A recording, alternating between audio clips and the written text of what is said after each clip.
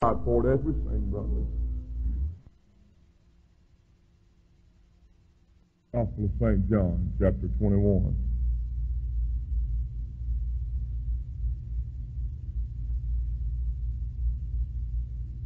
Gospel of St. John, chapter 21 tonight. Preach to you a little while, Lord being our helper. Appreciate a lot of our friends coming in from different places, coming in, being with us and meet tonight. We appreciate seeing you and you coming and being with us tonight in this service. Most of all tonight, if you're here and don't know the Savior, if you're lost without God, it'd be a good night for you to get saved by the grace of God. The Lord loves you and cares about you. No matter how deep in sin you've gone, no matter what you've done, the Lord loves you and cares about you. That's the best news in the world, brother. The Lord loves you and cares about you and died for your sins. Man, you can go away from here tonight justified. Justified, just as if you'd never sinned. Amen.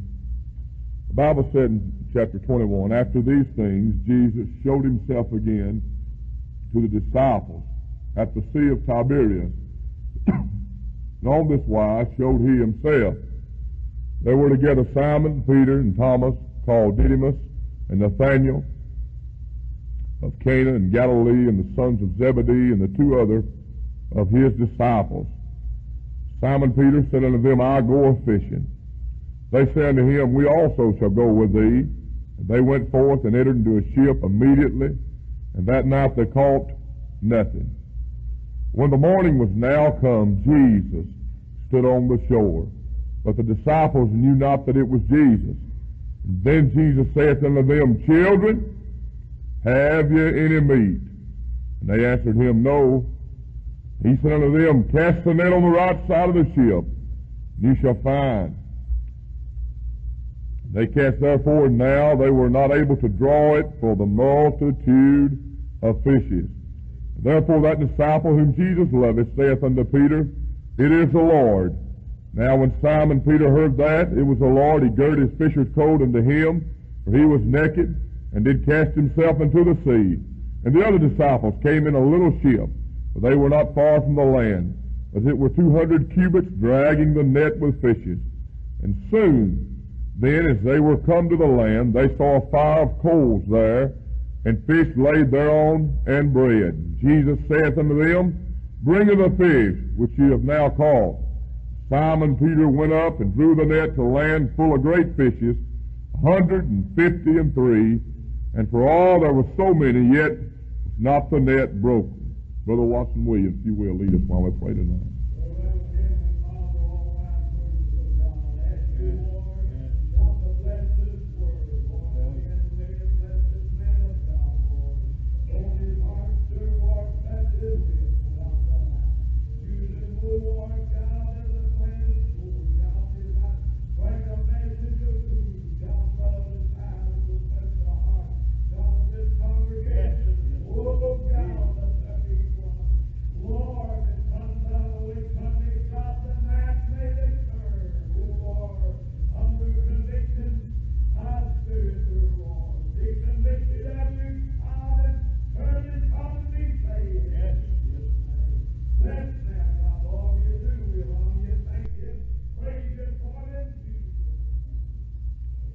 Amen. Thank you, Brother Watson. I want to preach to you tonight. The Bible said in verse 3, Simon Peter said, I go a-fishing. In verse 5, Jesus saith unto them, children, have ye any meat? Now I want to preach to you tonight on children, have ye any meat tonight? If you got any meat, the Lord Jesus walked up on the sandy shores and looked out across some men that he had walked by the seashore and called them and saved them and gathered them together, and he looked out on them now and he said, children, have you got any meat? And they said, no. And I wonder tonight if the Lord spoke to my heart and your heart and stood in the doorway of the church tonight and said, children, have you got any meat? What would be our answer tonight? And I looked at this today as I studied and prayed and sought God's will on a message, and I said, well, if you're going to fish, you got to have a place to fish. And these boys had a praise.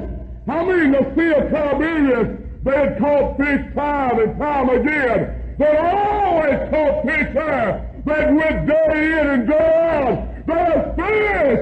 There's plenty of fish, beloved. So be caught, but they didn't have no fish. Now, upon this evening and yesterday evening, I got to town island, went around Chattanooga and Rossville. Brother, there's plenty of fish here in these waters. How many nice fish to be caught? We can't say there's not no fish. There's multitudes in the city. There's people on every corner. There's plenty of fish to be caught. But I ask you tonight, have we got any fish tonight? Well, the place where there's at was all right. There's plenty of fish. I mean, just flopping everywhere. There's plenty of fish to be had. And I examined the boat. I said, I wonder about the boat they're in. Reckon the boat's all right. The boat was fine. They had floated. They wasn't taking in no water. And I examined your boat here. Boy, it's a pretty boat to fish out of, ain't it? I mean, the bill is beautiful. What a boat you got here Bible way. And there's a place to fish out of. There's a pretty boat here. My God, what a pretty boat it is. I mean, it's nice enough to bring anybody into. It's pretty nice enough. There's nothing wrong with the boat tonight. Nothing wrong with the place. Plenty of fish in this place. Pretty boat you got here. And I said, well, if it's not the place, not the boat, the Bible said here they had a net they're fishing with. I said, I wonder if there's something wrong with the net. Maybe it's a net something's wrong with. I looked at the net. Wasn't nothing wrong with the net. And I got to examine our net. I looked it over. I've been looking at it. I've read through the pages. I've read over the promises. There ain't nothing wrong with our net, beloved. We got a good net tonight. It's old King James 16:11. It called my grandma. It called my mama. It called me, brother. There ain't nothing wrong with a net. Got a good net. Net's fine. It ain't a revision we need, brother. It's a revival in our hearts. That's what we need. I got saved, Brother Paul. I didn't know nothing about any other Bible. I got saved and went home, got my little mama dime store, read another Bible, picked that thing up, went to the house of God, and I'd hold that Bible up, I'd say, right and read what Jesus said, and I'd hold that thing to my heart, and I'd get up in the wee hours of the morning, I'd read that Bible, and God would speak to my heart. I'm saying tonight, there ain't nothing wrong with a man, there ain't nothing wrong with a boat, and there's nothing wrong with a place tonight. Reckon what the trouble is, children. Reckon why we ain't got no meat tonight. Reckon why there's no meat. I looked and looked. And you say, Brother Danny, I got trouble understanding this Bible. Get to know the author of it. That'll eliminate a lot of your trouble on understanding the Word of God. Get to know the author of it. And I'll tell you the best way to know the author. Get you somewhere out in the woods where you pray. If you live in the city, bless God, get somewhere in the bathroom, lock the door.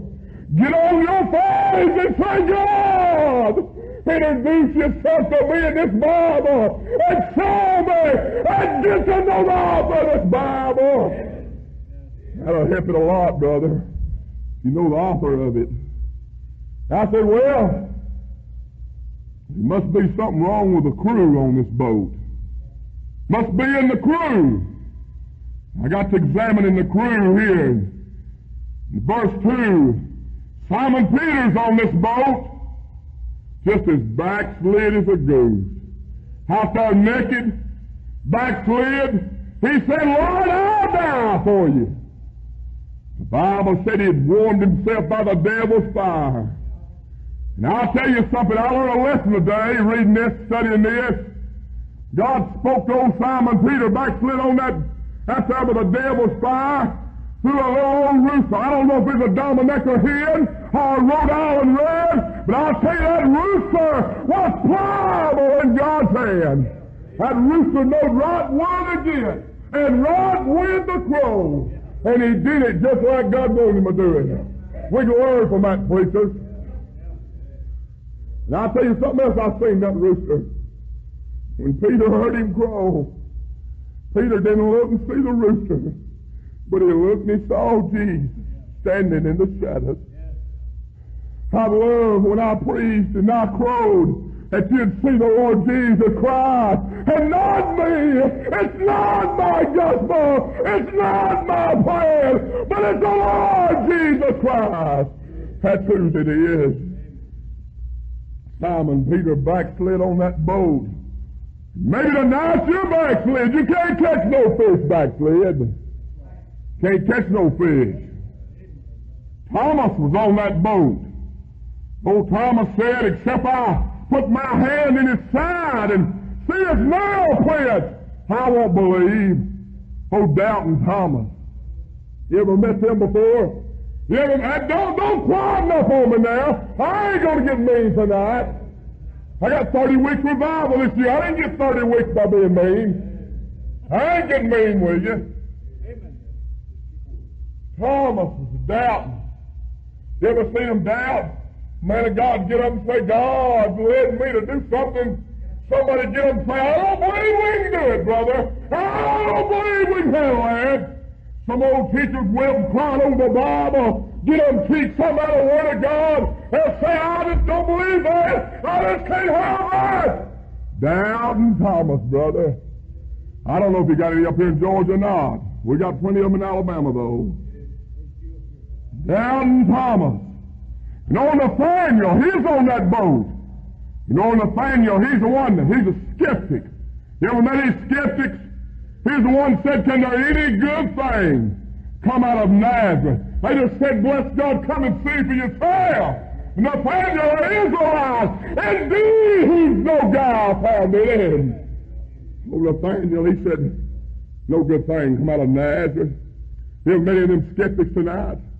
I mean, if you told them that right there was white, they'd say, oh, no, that's off white. It's not really white. That's off white. If you told them that was brown right there, they'd say it's tan. It's not really brown. You ever met any skeptics like that? I mean, there's lots of them, brother. Lots of them. Them sons of Zebedee, James and John, there's in that crew too on that boat. There's the one the mother come out and said, grant my two sons to set one on the right hand and one on the left hand when thine enter into thy kingdom. Them glorious seekers, you have many of them? Glorious seekers! They'll say, preacher, I'll visit with you, I'll work with you, but you better call my name out now. You better tell them folks I'm there. You better tell them I'll work. Glorious seekers, you have many of them? Glorious seekers. They'll sing. Come in the house of God, stack a book, you know, they pull them on the arm. You call on the sing, they say, I didn't come to sing. I didn't come to sing. Glorious seekers, want you to beg them to do something for God. Amen. Got lots of them down in Alabama our way. Glorious seekers. Be honest with you tonight. A lot of folks is like that. Last year, I quit my job and went full-time in evangelism. I had about 3 or 4 weeks camping on me in meetings, and I know what I was going to do. And I told Honey, I said, well, Lynn, I said, God's called me to preach, and I've done naps all over the country. I'm a full-time evangelist. I said, I'm going to get out and hunt me a place to preach. And you know where I found me a place at? I went down there to the old prison houses in Alabama, state penitentiaries, and I knocked on the doors and said, boys, I said, I'm evangelist in Bud Denny Chapel, and I'd like to come in here and tell you men about Jesus, if you let me come in. And that old chaplain said, boy, I've been looking for a man like you for a long time, son. Said, you ain't going to argue doctrine. I said, all that doctrine I'll speak is Jesus and Him crucified.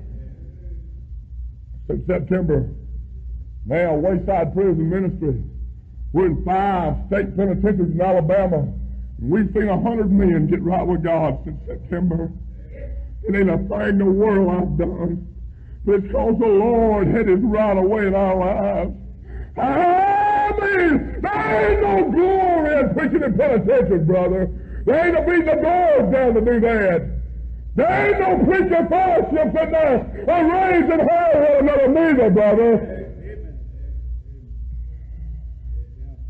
I'll tell you what they are, though. There's a bunch of old broken men in there, lost without God. They've been waiting on me to come by, and I've been waiting on them. And God don't work in their heart no eye. I mean, praise God, God saved our soul and gave us a fishing pole. Have you got any meat tonight? Have you got any meat? The Bible said this. There's two other men on that boat. Wonder who they was. Reckon one of them was you or me tonight. Reckon one of them was me and you. You backslid tonight. You doubting. You skeptic. Don't believe nothing nobody tells you. You glory seeking. The Bible said we make us fishers of men. God knows my heart tonight. I wanted to beat and to try to win somebody to God. I mean, hey, it don't matter if you like me or if I like you. I got a job to do. I got a message to preach. It don't matter about a popularity contest. My soul, my God is going to hell. Why we're debating over this and that. I ain't got time for it no more. Give you this. I'm going to close tonight. I like what the Bible said. I mean, they ain't caught nothing all night. Not a thing. The Bible said in verse 6, let me show you what the difference is when the Lord commands a drag, brother. When the Lord says, lower the net. Verse 6, He said unto them, cast the net on the right side of the ship, and ye shall find. I can see it. Old Peter said, boys, we've drug all night. I said, well, we might well put it out there. I can see old Thomas said, there ain't no fish out here. We've been here all night. There ain't no fish. Old James said, let us hold the net here if you're going to drag. We want to be a hold of the net in case you do catch anything. We want that glory. I can hear that disciple who the Lord loves. He eased up beside Peter and said, boys, that's the Lord over yonder on that shore.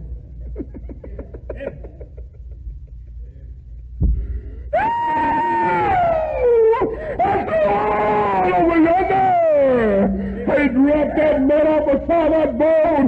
And the Bible said another ship had to come up and let them drag that net in. When the Lord sets off the net, just drop it, brother. God will bring in the ship. God will bring in the fish.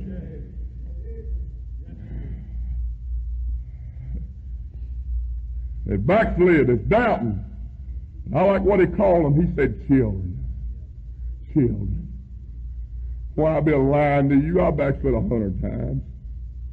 I've been on will of God 100 times, and you have too. Won't you just own up to it?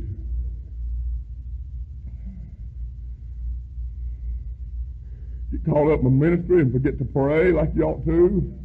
Won't study like you ought to. Come a-crawling back like a dog to face the Lord and say, Lord, it's me again. Lord, it's sweet when it says children. Children! I run to you that you sin not. But if any man sins, we got to ask him with the Father and Jesus Christ the righteous, who will propitiate of our sins, and not our sins only, but the sins of the whole world. Children, he says. I like it. 153 fishes come afloating in, brother, when the Lord commanded it. I got ahead of him before with you. I got ahead of him, Brother Watson, before. But I'm telling you, if we can just wait on the command of the Lord, The Bible's already commanded us to go in the highways and hedges and compel them to come in that our house might be filled. Go ye in all the world and preach the gospel. A good friend of mine's here tonight, Sister Miller, and her husband Carl are going to Australia soon, almost Scotland, almost ready to leave. Leaving his family had traveled mile after mile for months and months to raise his money and them boys and wife at home. Thank God for the men that go without the glory, and to go without them, but God just go! I mean, we fell around, wondered, wait on a vision, wait on an impression. My God, it's time to go! I mean, go! You don't used to wait no longer. God said go, it's time to go! Have you got any meat tonight? You say, Brother Danny, I ain't no preacher. What's that got to do with it? Brother Danny, I ain't no evangelist. What's that got to do with it? I ain't no teacher. What's that got to do with it? The Bible called us all to go. I like that brother back there, Brother Paul, something. Going to cities, knocking doors after doors after doors, letting somebody else reap the harvest. That's what I like. I like them kind of men. That ain't glory seeking. You run around me, you must glory neither, brother. I'm black sheep, and you run around with me. But I'll tell you one thing. If you stay with me long enough, if somebody will listen, we'll tell them about the Savior.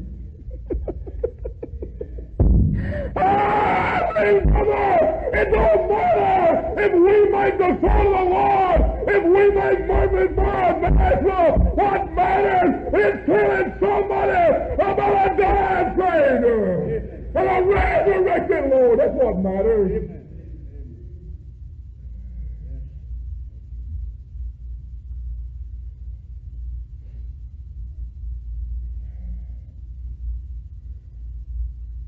Closing tonight. Let me tell you what it is to me.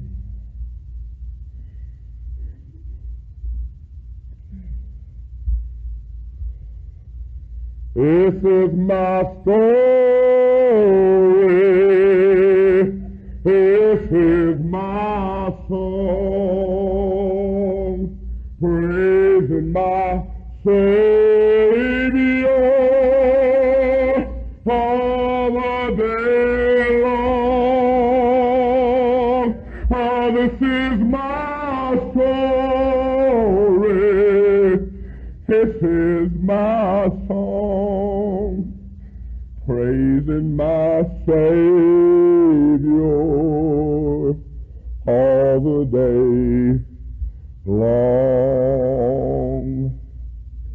Mom always stand look out the window. Nobody go to meeting with her.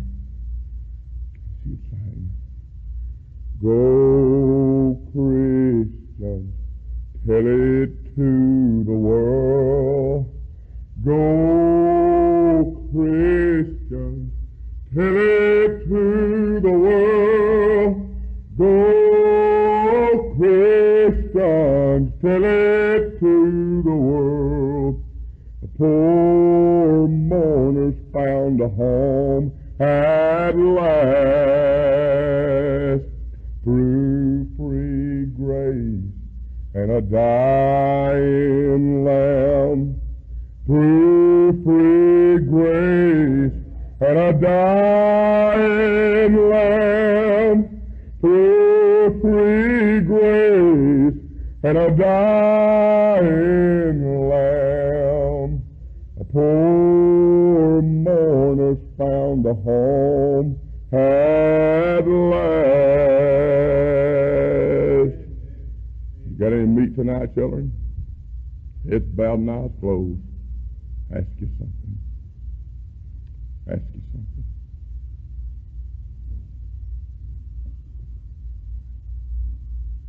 Preacher, does it really matter? I'm just a teenager. I'm just a young person. Does it really matter if I have any meat tonight? You know that the classmates at your school may be the only life that they'll see is you. You know the only Bible they ever read may be your life. Young people, you know the only Christian that can reach your classmates may be you. They may be watching your life, looking at you, saying, I'd like to be like Bob, Jerry, Kim, Cindy. I'd like to be like those people. They seem to have the joy of God in their heart and their life. Lady, Dad, Mother, you know the only Christian people may see is your life, the woman that checks your groceries out, your cleaning bill, your gas attendant.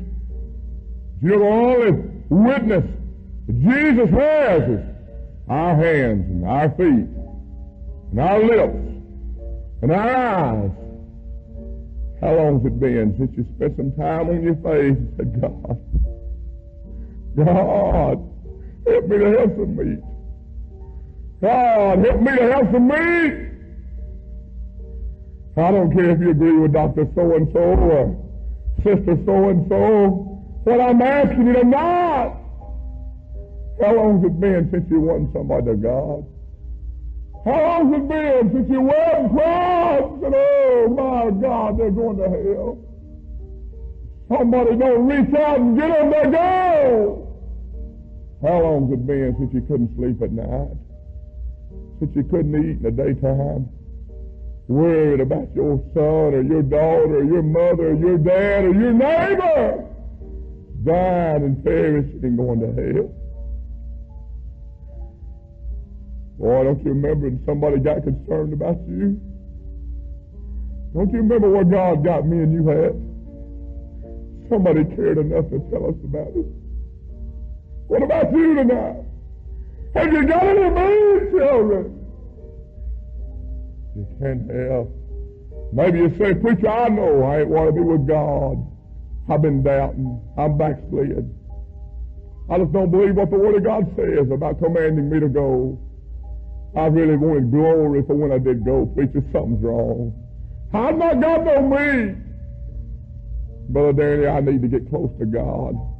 I wonder if you'd raise that hand, put it back down tonight. God bless that. All you want to just raise that hand tonight, would you? Just raise that hand, put it back down. How long has it been since you won somebody to God? We're in revival here. If you really invited your neighbors and somebody to come and get right with God. What about that old drunk nobody else don't want? What about that harlot that nobody else don't want? Lord Jesus wants them. Lord Jesus wants them. You raise that hand and say, preacher, I know I ain't got no meat tonight. Something's missing in my life. You just raise that hand and take it back down tonight, would you? Would there be one? Be one tonight. You say, preacher, I'm lost without God, never been saved. I don't want to go from here lost tonight. I wonder if you'd raise that hand, signify I'd like to get saved, would you? Would you? As we stand together tonight and sing, whatever's missing in your life, come on, would you? Make peace with God.